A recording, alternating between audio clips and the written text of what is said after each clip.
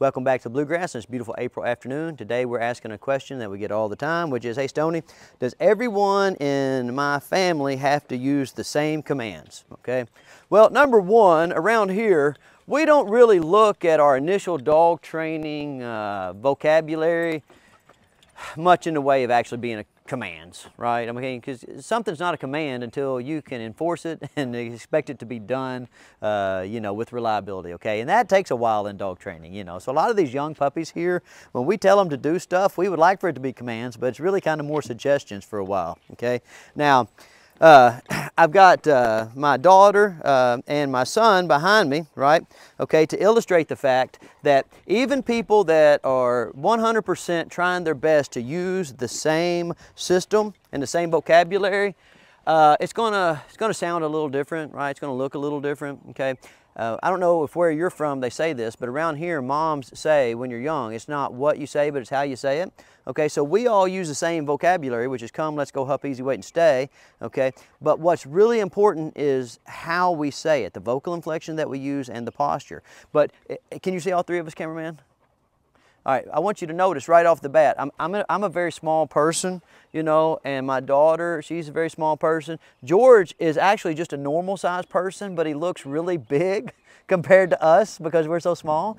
And so, like, I use a lot of vocal inflection, a lot of posture, and a lot of energy to encourage the dogs. Charlotte's full of energy, but like her posture when it comes to saying no or her ability to project power is pretty low. George is a man of few words, so try, as much as I've tried to get him to go, oh, hey, come on, dogs, you're fine animals, you're good dogs. He just ain't, that's not him. He's one command, one behavior kind of guy, you know? Like, it's funny how, like, people are just who they are, just like these dogs. You know, George is who he is, and Parker's who he is, and Freckles is who he is, right? But we can all, like, head in the same direction, even though we're not all taking the exact same path, right? So as I take off, I'm going to say, hey, let's go. You know, Charlotte, how are you going to say let's go?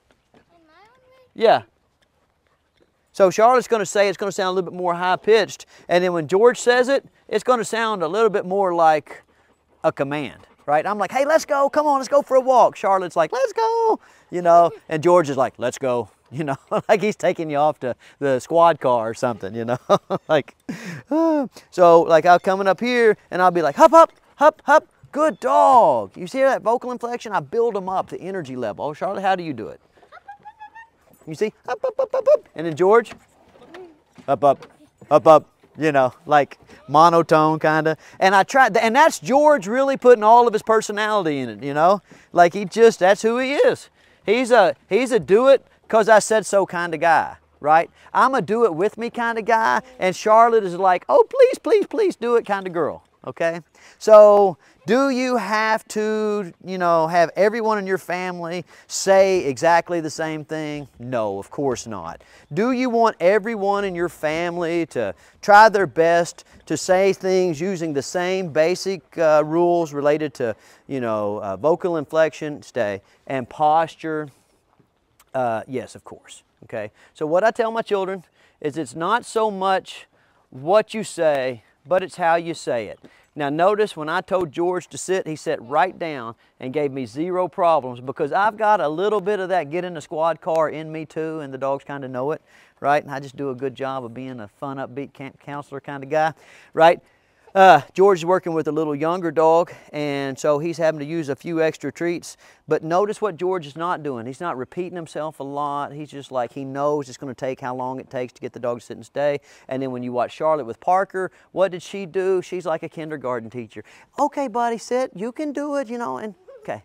Is that how you think about it? Right? So like we have a thing now where we call it Bluegrass Puppy Montessori because Charlotte helps run that. She teaches lessons to little kids, and like, you know, I let everybody be the best that they can be. So in your family, just get everybody out, get them moving, get them doing interesting things. The most important thing is that they are consistently interacting with the dog. And if you're interacting with the dog and you're being a fun and interesting person, the training will take care of itself, even if there's slight variations in your particular choice of cues or commands. And even though there's slight variations in terms of your physical presence, your vocal inflection, and your ability to use your posture to influence your dogs. All right, I'll see you guys next week.